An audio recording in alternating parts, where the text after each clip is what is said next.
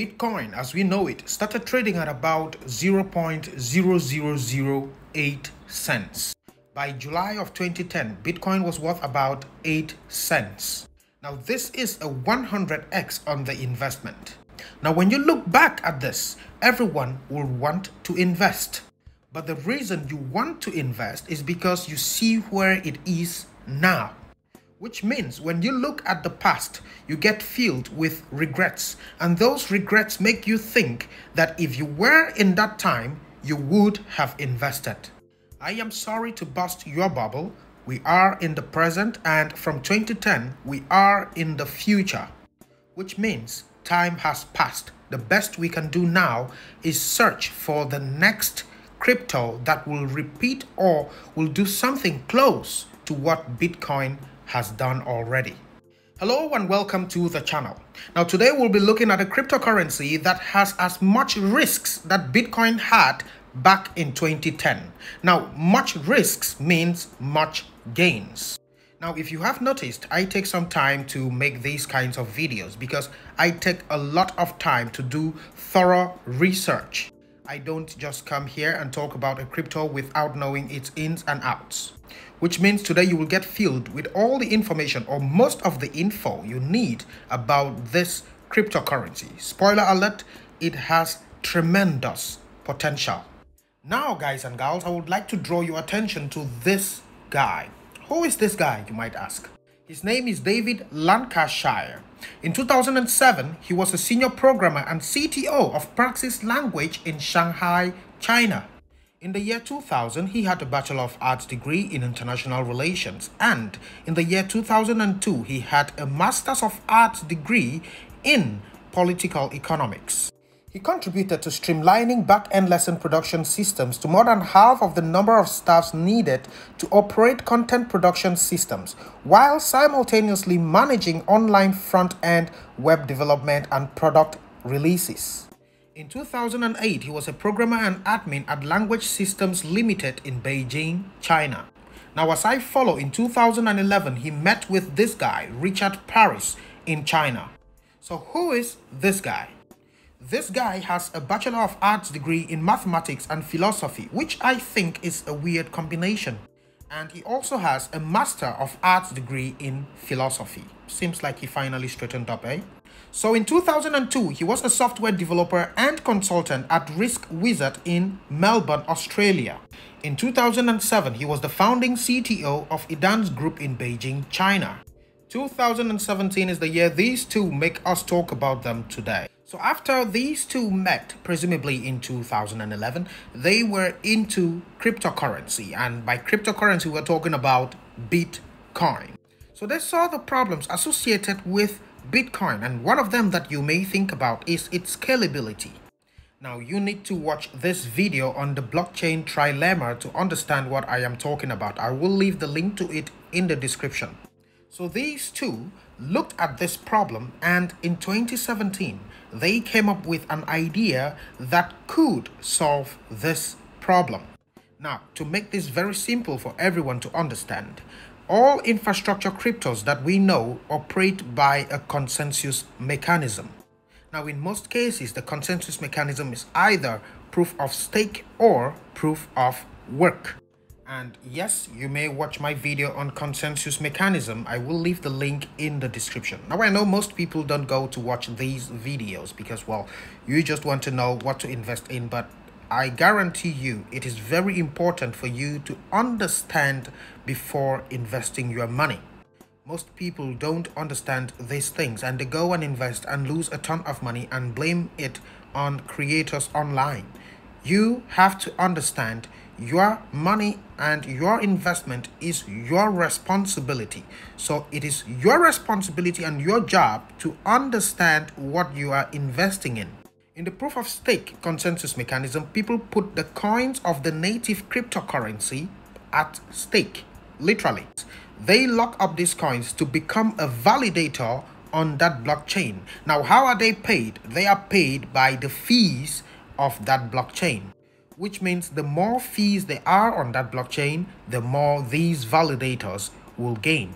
This will incentivize all validator nodes. Now, nodes are simply computers on the blockchain. I don't know why they call them nodes. It's just computers. It incentivizes these nodes to ensure that there are more fees so that they will have more profit. So these are the things that Richard and David saw as a problem. So they were looking for a way to make something different from this. In the proof of work consensus mechanism, instead of locking up coins, people put in computational power, i.e. hash power. So if you have a higher hash power, that's higher computational power, you have a higher chance to validate a given block. Hopefully, I am making this as understandable as possible. Now, in proof of work consensus mechanisms, there is a 51% attack rule, which means to input a wrong transaction onto the blockchain, 51% of all the nodes of that network have to all agree that it is a valid transaction.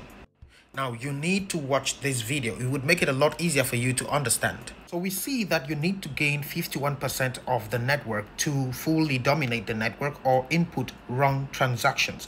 This is extremely difficult.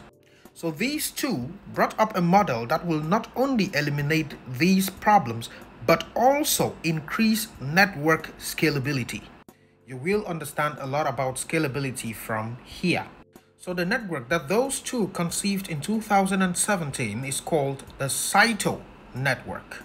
And of course, what is Saito? Saito, in the most simple terms, is a layer 1 Web 3.0 network that delivers blockchain applications directly into your browser. Now, this layer 1 network does support decentralized social media, gaming projects, and instant messaging.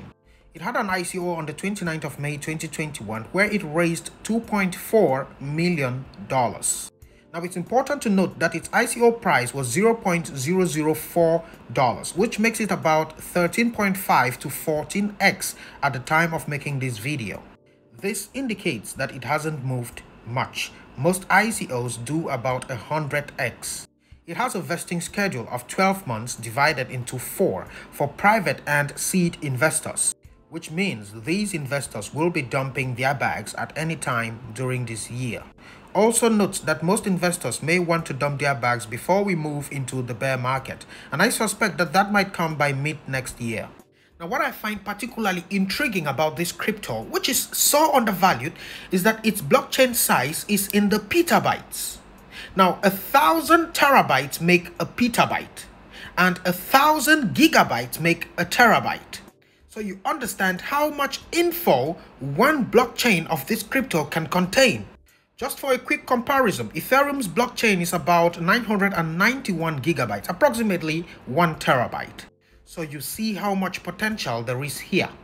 The targeted problem that I think this crypto solves is, instead of rewarding miners and stakers in both proof of work consensus mechanisms and proof of stake consensus mechanism blockchains respectively, it rewards internet service providers. So each computer on the network providing internet access is incentivized to keep the network running and secure, because this is the way that these computers get paid, i.e. you get paid. And each transaction on this network is taxed. So if you want to input wrong transactions on this blockchain, on many nodes or many computers, you will need to pay a lot of tax.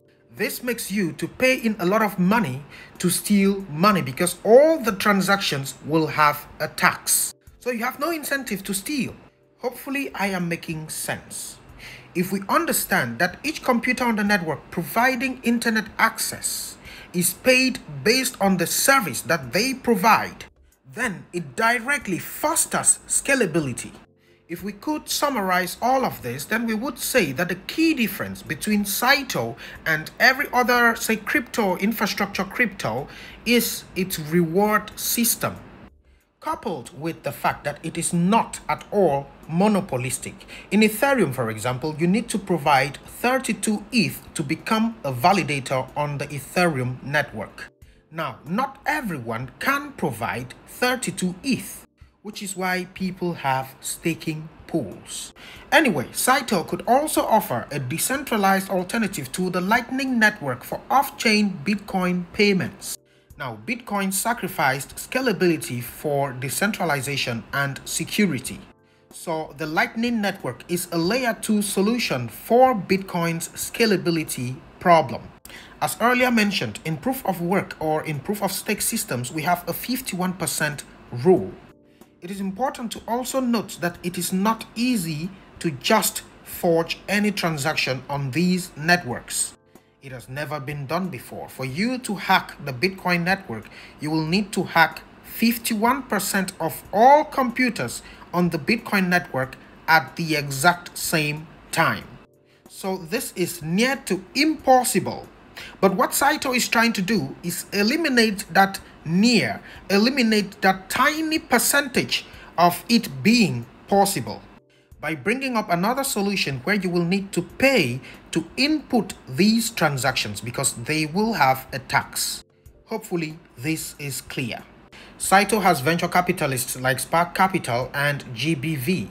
Pro tip, venture capitalists show you that they see value in any given investment, be it cryptocurrency or real estate. However, they do not have the same motives like retail investors, which means when they see profits, they will take them. So venture capitalists show you that they see a lot of value because they do a ton of research before investing. But you should be careful because they will take profits whenever they are in profits. Significant profits, of course. I'm talking about this crypto now because it is still very early. A 13x or a 14x is nothing to venture capitalists. They will not risk it all for a 13x. They look for the 100x's, the 1000x's. So always look at the ICO price or the seed or private sale price before investing. This will be a big guide for your profit taking. Now, the crypto also has a ton of other investors, which you can see here. And now let's talk about its tokenomics and the price potential that this crypto presents. Now, its token distribution shows that it had about a 1% public sale. We'll come back to that in a moment. About a 13% private sale and a 10% seed round. Now, seed round is simply the first initial investment in that crypto. So the first people to invest in any cryptocurrency are the seed investors. So its foundation has 20% and its core team has 15%. Rewards 15%, strategic partners 10%. Contributors here we have 15%. Now we'll come back to this in a moment. Its price as of now is 4 cents.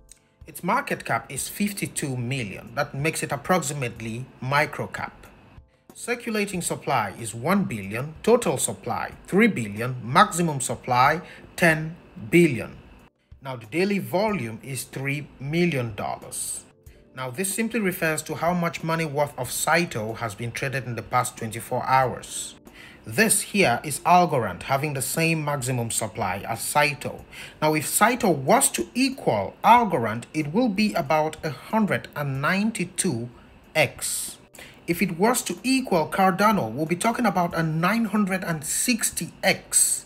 This means turning $1,000 to $960,000. Of course, this all seems like a fairy tale to most people who are not versed with figures in cryptocurrency.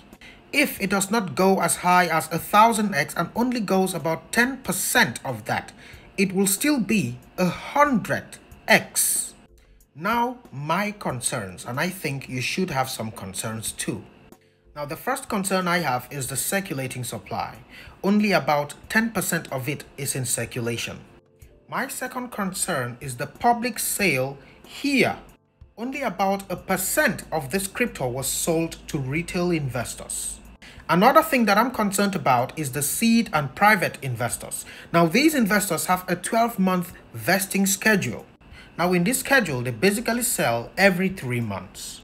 This may keep on suppressing the price for 12 months. So in this month, November, they can sell their tokens and they'll have 2 more times to sell. Keep in mind, we are headed for the bear market and they too will want to sell their tokens before we go into the bear market. By them selling, they will keep on crashing the price. Now, of course, this does not mean that they must sell. They may see a lot of value in it and they prefer to hold. Another problem that I see with it is its website and the marketing. Like, this is me here literally waiting for the website to load up. Like, I've been here for about 3 minutes. And you can see the bar here still loading. Plus, I don't see a lot of people talking about this. The website finally loaded up. So when you come here, you will see games. I will leave a link to the website in the description. But the website does load fast on computer, so I think it's not optimized for mobile. And I tried playing some games here yesterday, and that too did not go so well. They also have an instant messaging feature, which I used yesterday, and I was surprised to find someone and it actually worked well. So I know my final thoughts may have scared a lot of people away from this crypto.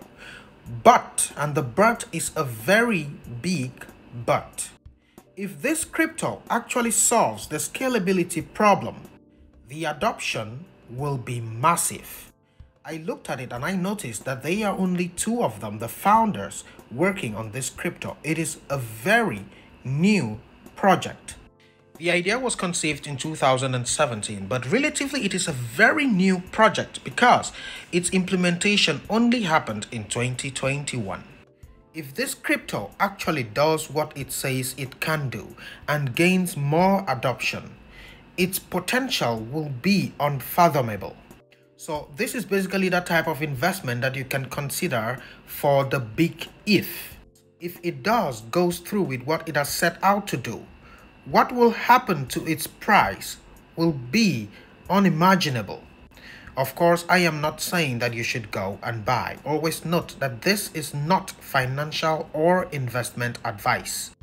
This is just me sharing my research. It has nothing whatsoever to do with financial advice.